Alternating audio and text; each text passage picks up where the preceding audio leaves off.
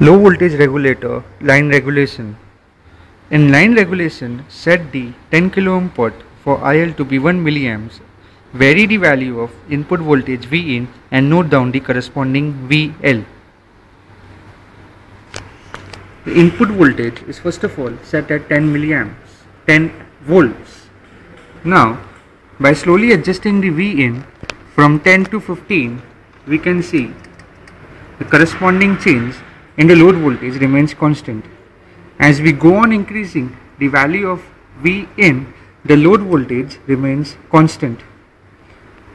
We continue this till 30 volts and we can see the load is being regulated at 4.99. Hence calculate the line regulation using the formula. Thank you.